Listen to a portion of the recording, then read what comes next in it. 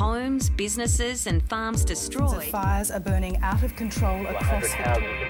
Monsoonal rains have swamped. Second record-breaking flood in just more catastrophic days. red haze set to break another heat record tomorrow. Climate change is in the news, and our weather, or more accurately, recent extreme weather events, are being linked to the biggest environmental issue facing our planet today: global warming.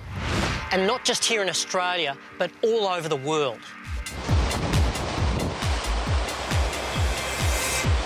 There are lots of examples of extreme weather events from just the past couple of years and in many parts of the globe.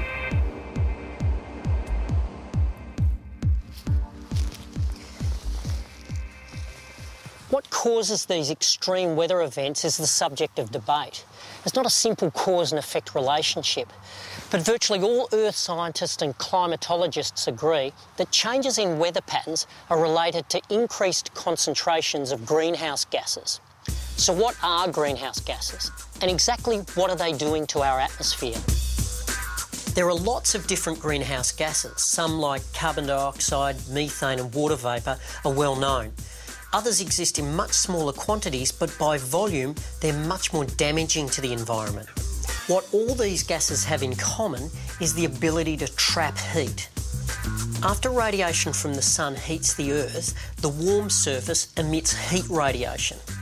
The greenhouse gases slow the escape of this heat radiation back into space, trapping it inside a sort of invisible glass ceiling and causing temperatures underneath to rise. This process is called the greenhouse effect. It's like what's happening inside this car. Heat from the sun is being absorbed by the car's interior, which in turn heats the air in the car. Now, with the windows up, that heat is trapped inside. And in the same way, greenhouse gases trap that heat from the sun around our planet. And it doesn't take much to shift the balance. 20 degrees out here, and 36 inside. A difference of that magnitude to the Earth's average temperatures would be truly catastrophic.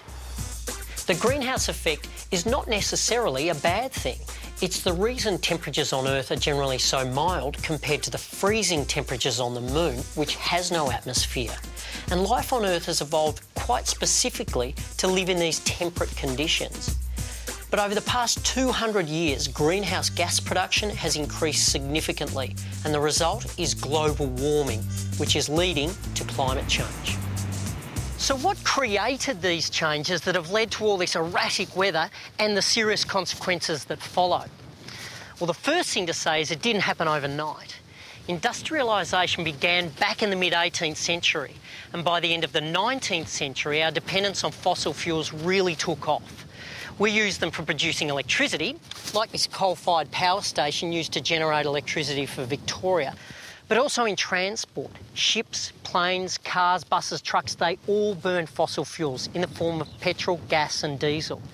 And unfortunately, burning fossil fuels produces that well-known greenhouse gas, carbon dioxide.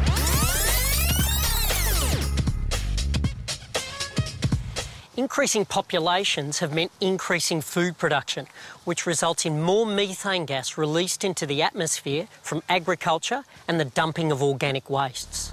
More people, more cars, increased demand for consumer goods, transport, food.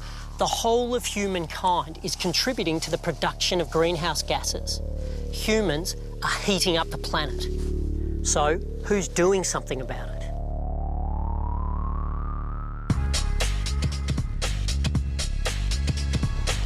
It's a fact that scientists were the first to blow the whistle on this looming environmental disaster, and most governments and big business didn't want to hear what they had to say. Today, many of the world's leading scientists are working towards finding solutions to the Earth's big challenges. I'm here to meet Dr. David Etheridge, a world authority on, of all things, ice. Well, more accurately, the gases that remain trapped in that ice for thousands of years, because they contain an amazing story.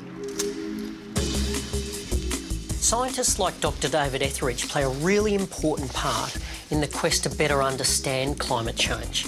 Through research, which may take years to collate and interpret, we start to see a picture of what's happening. We collect proof And believe it or not, these ice cores provide startling evidence that the Earth's atmosphere is changing, and fast. The main thing that we're looking at in the ice cores is what the atmosphere has been made of in the past. And the only way we know that we can do that is to go into polar ice. Now, that ice is quite special because it falls as snow, and as it gets more and more buried and compressed, eventually you get air locked off into bubbles. And it's that air that we're analysing in this laboratory. Now, the oldest ice core that's analysed is around about 800,000 years, pretty close to 1 million years. The focus that we have here in this lab is to look at the past several thousand. So we're not going quite so far back in time, but we're looking at the more recent period in much finer detail. Let's look at this one. 3 greenhouse gases over the last 2,000 years: carbon dioxide, methane and nitrous oxide. So if we look at the modern day, we're obviously at higher concentrations for all of those gases than we have been for 2,000 years.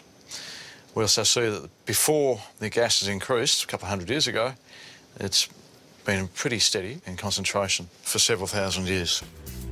There are scientists involved in lots of fascinating work, travelling to every imaginable place on Earth, researching and refining the models that forecast climate change, flying high and diving deep into the oceans to better understand the complex interactions between all living things and the planet we call home. Scientists are also central to the challenge of predicting outcomes. What will happen if we ignore the data and fail to reduce our carbon emissions significantly?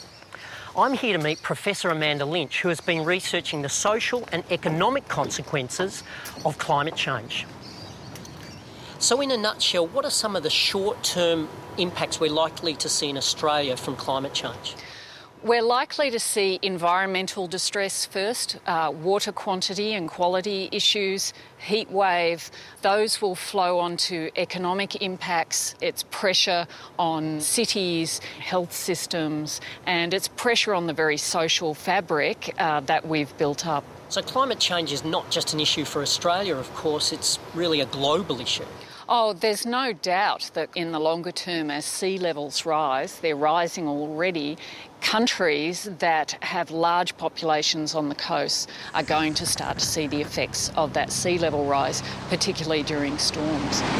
A case in point is Bangladesh, which has very large populations in very low-lying areas. And those people have nowhere to go. They will become environmental migrants. And as time goes on and the problems become more acute, we'll start to see environmental refugees. And do you think war is part of that scenario? One could argue that we've already seen wars associated with climate problems, particularly in Africa. And so it's certainly not unreasonable to assume that if we do nothing, that war isn't just a possible outcome, it's a likely outcome. We have the tools at our disposal to avoid this future, but we need to act right away.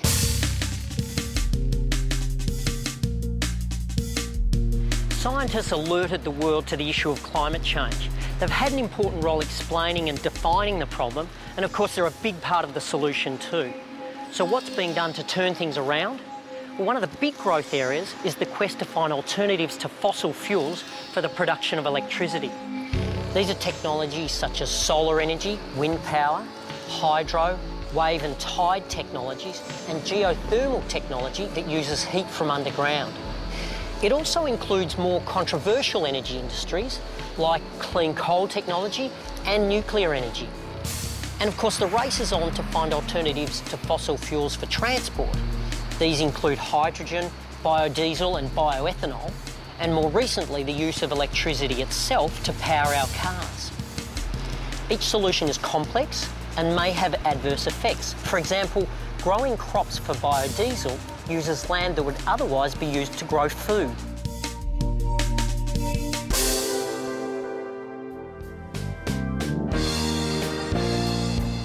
And then there's the future, yet to be invented technologies that are fermenting in the minds of our next generation.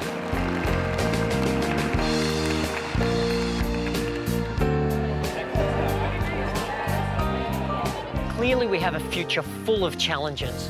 And with those challenges come important and exciting opportunities. Our next generation of school leavers will need to ask themselves that question. Do you want to be part of making a difference? If you do, perhaps the sciences are where you're heading.